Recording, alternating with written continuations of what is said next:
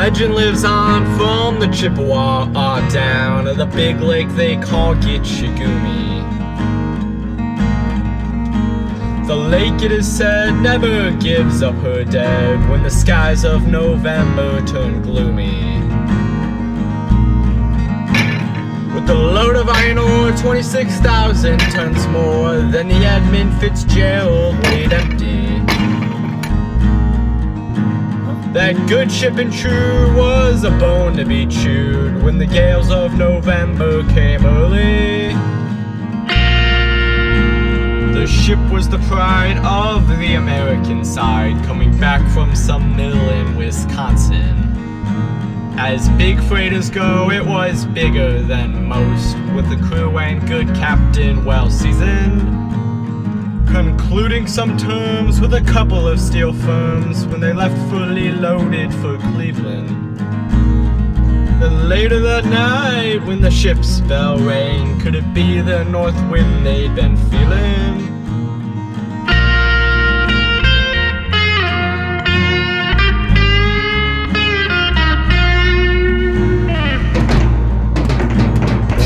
And the wire made a tattletale sound, and a wave broke over the railing.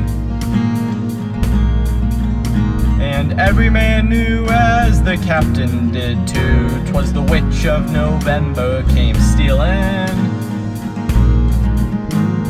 The dawn came late and the breakfast had to wait when the gales of November came slashing.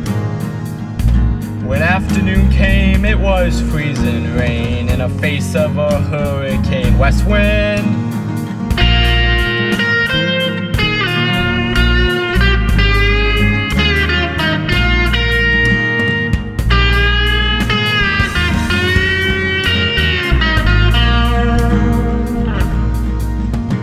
When supper time came, the old cook came on deck saying, "Fellas, it's too rough to feed ya." At 7 p.m. the main hatchway caved in. He said, "Fellas, it's been good to know ya." The captain widened, he had water coming in, and the good ship and crew was in peril. And later that night, when his lights went out of sight, came the wreck of the Edmund Fitzgerald.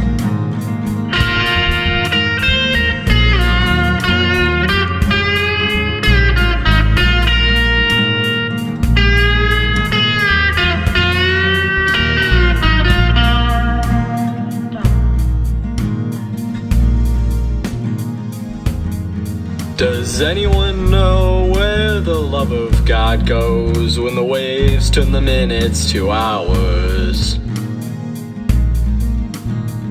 May have split up or they may have capsized. They may have broke deep and took water.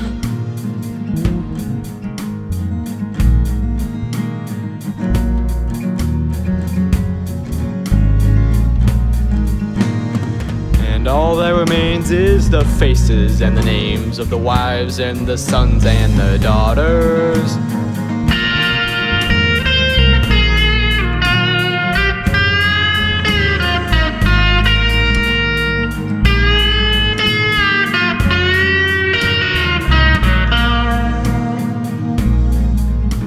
In a musty old hall in Detroit they prayed in the Maritime Sailors Cathedral. The church bell chimed till it rang 29 times for each man on the Edmund Fitzgerald. The legend lives on from the Chippewa on down of the big lake they called Gitchigumi.